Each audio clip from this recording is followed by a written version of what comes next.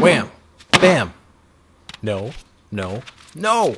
These are too expensive to wham bam. Okay, that's better. I'm starting to print with ASA and ABS again, and I'm getting really tired of messing around with adhesives. And I thought these Wham Bam PEX build plates may just be the answer. In this video, we're going to get an idea of what's involved with mounting these to an Ender 3 version 2, and we're going to do our first test runs to see how well they work right out of the gates. So, butter up your build plates and stick around.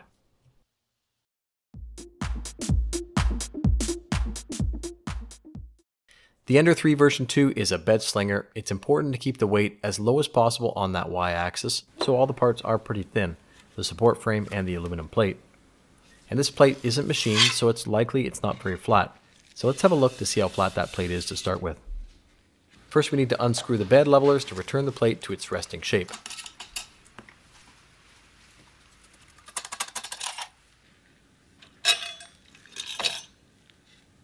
Yikes!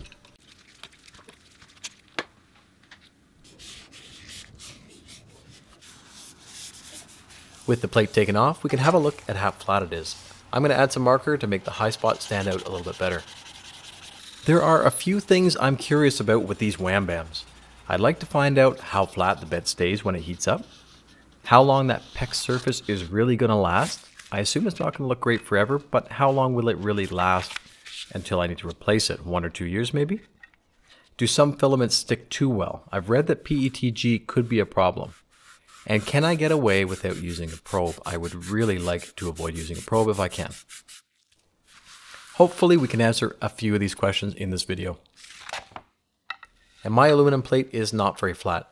The two front corners seem to be raised quite a bit, with the right one being far more than the left, and the rest seems to be pretty well alright.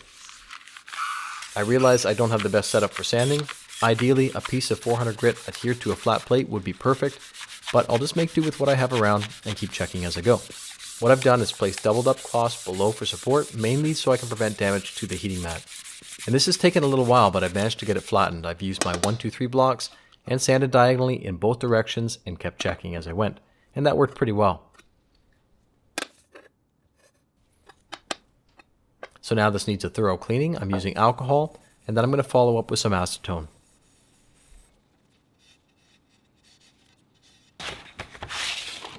So there are 4 holes to contend with, and I don't think it's wise to cover them up, so I think we're just going to stick it on and then deal with the holes afterward.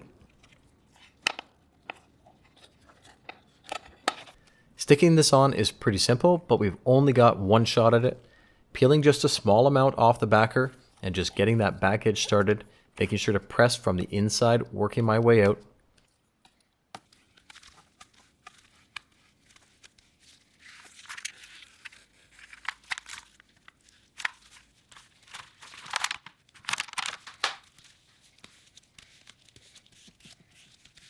After everything's been adhered, I'm going to use a piece of thick paper to press down a little bit more firmly to make sure we have good contact everywhere.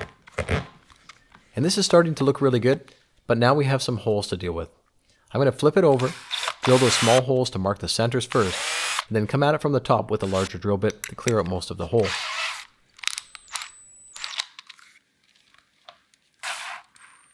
The large bit doesn't really cut this material very well. I'm going to have to go back with a knife and carefully remove the leftover around each hole.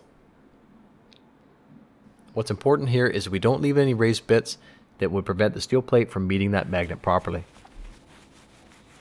And here we are, and that finished off pretty nicely.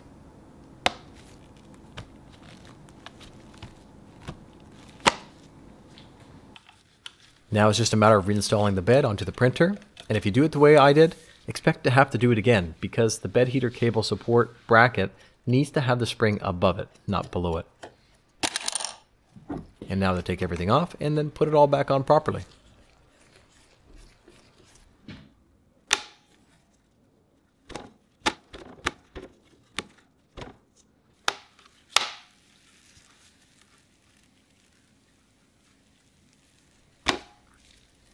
It is time to peel off that protection and see what we have.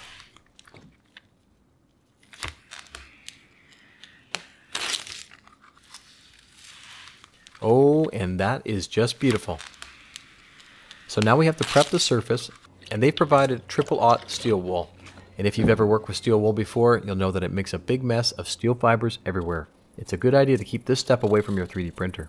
So we need to take that steel wool and some alcohol and scuff up the surface a little bit. And a good clean afterward, and we're ready to try and level the bed and see if we can print something. Oh, yeah, we can't do that yet. To torture us a little bit, it says that full adhesion doesn't come until about 72 hours after application. I'm going to have to wait a little bit and come back.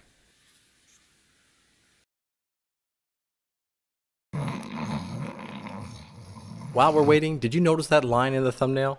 That's for you to have some fun. You can use the comments to tell the rest of us what you think about these Wham Bams.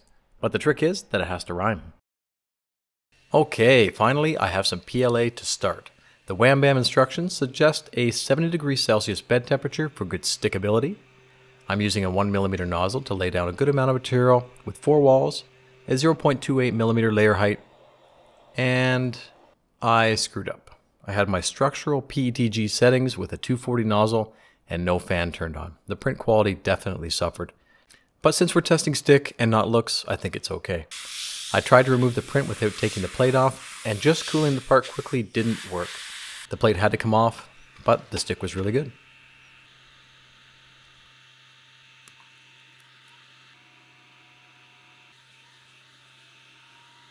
So how about some PETG? Now this one says not to get too close to the bed because it may adhere too well. So let's do the same print, back off the bed just a little bit, and give it a try. Now here the bed remains at 70 degrees Celsius.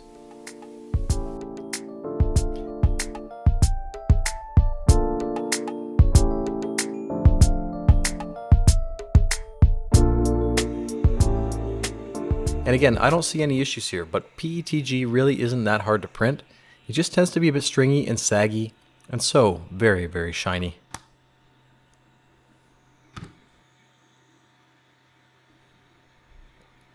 How about we move on to a real test? This one is ASA. Normally it's printed in an enclosure, but I'm printing it in my workshop in the wintertime, and we're around 18 degrees Celsius here. For this print, we need a 110 degrees Celsius bed, and the nozzle can be closer to the bed on this one for an average amount of squish.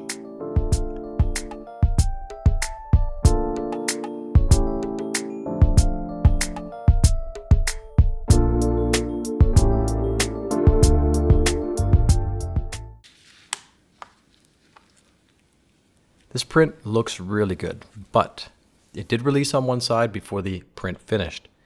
It wasn't a complete fail, but not perfection either. I know this isn't the way to print ASA. I will have to continue to test it in the coming weeks, but based off what I've seen so far, I don't think it's going to be a problem printing with it. So how about answering some of those questions? Does this plate stay flat at temperature? Mine does stay pretty flat enough to print without a probe.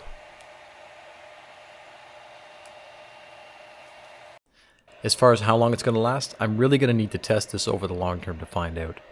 So far, what I've seen is some bubbles appearing in the surface after the print cools. It does seem to be related to warping of the parts as they pull up on that PEX. But once the bed heats up again, the bubbles seem to disappear. All of the filaments that I've tried so far seem to stick pretty well. One side benefit of the Wham Bam over the glass is that it is overall about 100 grams less than the glass with clips, which should mean that we should be able to reach higher speeds with this printer. I have to say I'm really liking the easy print removal. I'm just hoping that these will last to justify the price. If you guys would like to see more tests, please make sure to let me know in the comments. Don't forget to subscribe and like the video if you found it helpful. And I will see you on the next one.